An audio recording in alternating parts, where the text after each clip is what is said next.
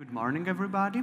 So on this talk, I want to introduce you to the Pointly platform and a little bit more in general, also to show you a few use cases that we did in the past year in collaboration with partnering clients, where we used our AI tools to work on point clouds and more specifically classify them and extract some relevant information, such as vector models.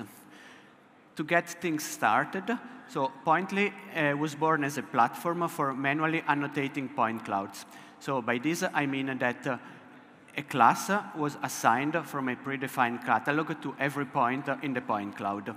It went much behind that, and I'm going to show you what I mean by that. But just for the basics, it is as a software as a service solution, and it offers manual and automatic annotation of point clouds. Since a few weeks, it also offers the possibility to draw vector model on top of the point cloud. And for big labeling company that needs to do that manually, it offers collaborative features so that multiple annotators can work on the same project. And our AI model can also be called via an API so that everything can be done without going on our web-based solution, but via code. Beside the platform, we have also what we call the Pointly services. Here we have basically collaboration for custom tailored solution with our clients. This ranges from standard classification of specific data sets to automatic extraction of vector model. We did that, for instance, for the Autobahn GmbH, and I'm going to show you an example later, but also creation of map layer and everything that is geo-related. The aim and the idea is to bring all the stuff that we have learned from the Pointly service and developed in-house to the web-based Pointly platform.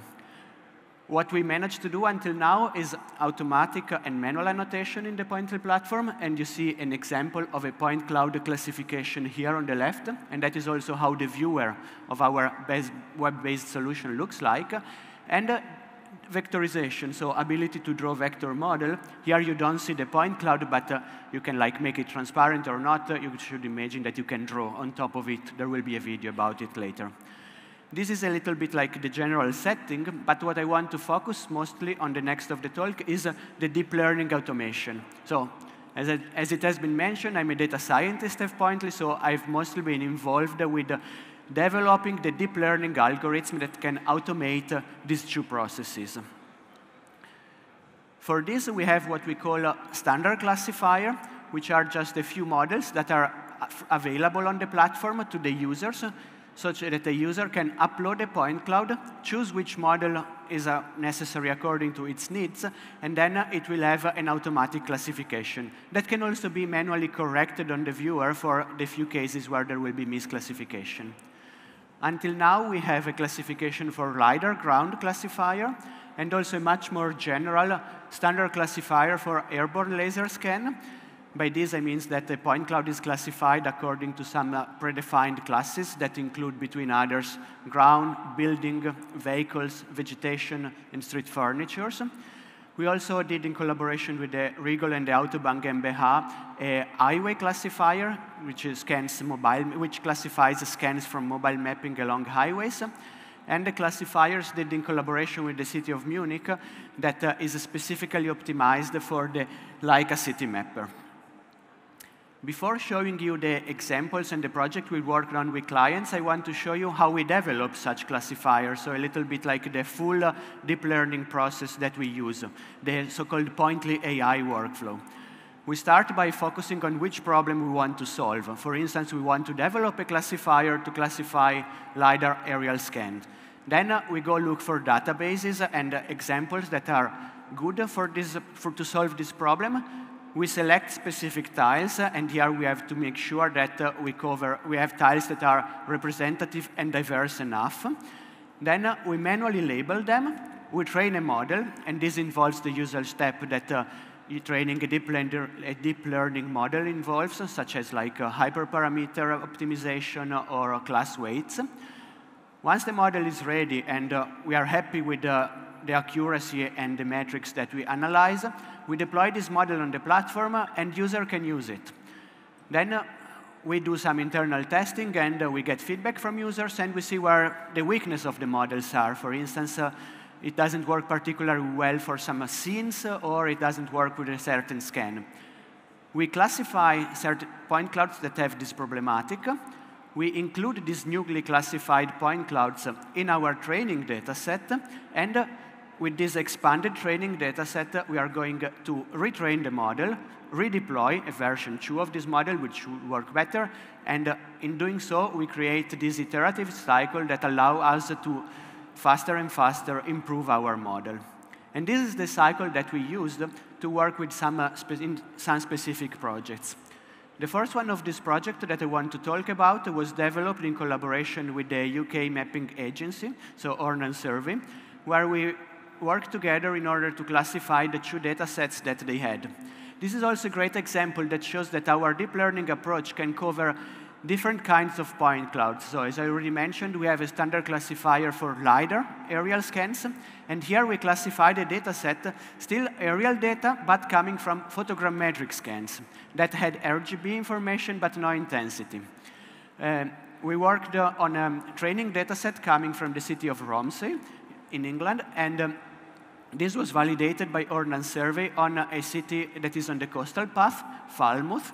And as you can see, like on the left, it was the testing set, and on the right, it was the validation set.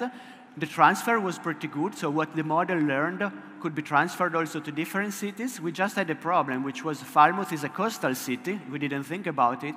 So classifying, for instance, something along the coast, a promenade, or a pier, boats, beaches, was problematic. But for this, we could have used our iterative approach to further classify just these few problematic parts and retrain the model. The second data set that we classified for Ornan Survey was a completely different kind of scans. It was mobile mapping taken from a so-called street drone, which is like imagine like a small car, like a small smart, with a sensor on top, and they classified by driving along the city of Romsey again, the full city. We just took a few tiles of this data set, developed the model.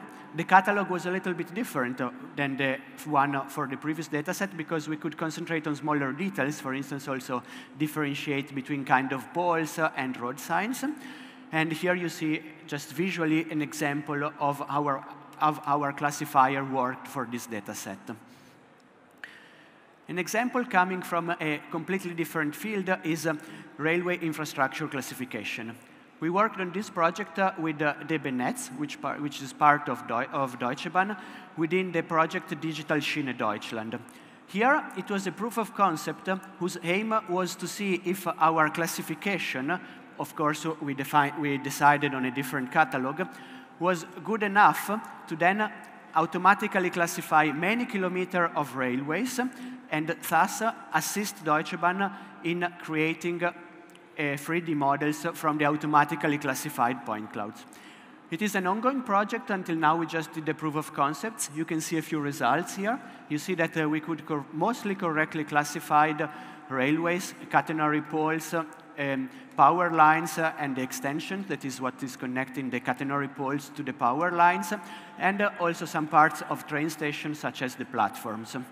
Now we are working on improving classification on just a few of these classing and then extracting them to just then derive vector data.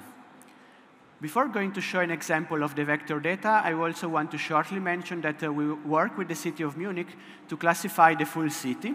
They do yearly flight on the city, and we got the data set, I think, from last or 2 years ago. And it was done, and then we developed the model based on this data set. We just took a very few tiles, and we classified the full city that amounted to around 500 square kilometers of data. This was done in approximately 1 week using our API, and I want to show this because it goes to show that our approach is also very scalable. In fact, we work on the cloud. We are based, our infrastructure is hosted on Microsoft Azure, and we basically can, on demand, just turn on a few virtual machines more so that all the point clouds can be processed in parallel. And these were the example I want to show about point cloud classification. Before finishing and just showing you the latest feature of the platform, I want also to speak about the extraction of vector models. We can classify point clouds, but in the end, what users and clients are interested in is a little bit more analytics out of it. Typical examples, have you already seen also in the last few days, are creation of 3D models. Here, we worked in collaboration with the Autobahn GmbH to extract the line that is separating the asphalt from the rest of the ground. This is not the road marking, it's a little bit trickier. It really has to do with the geometry of the asphalt, and we have to find where the asphalt finishes. This is usually done by a human expert with which dedicated tools and software draws this line along many hundreds of kilometers of highways. So using this information and point clouds that has been obtained using a scanner mounted on a car, we could create a deep learning model whose input was a point cloud and whose output was exactly this line. You can see in red the prediction of our model, and in green the ground truth obtained by a human expert. And we have a very good overlapping, at least visually.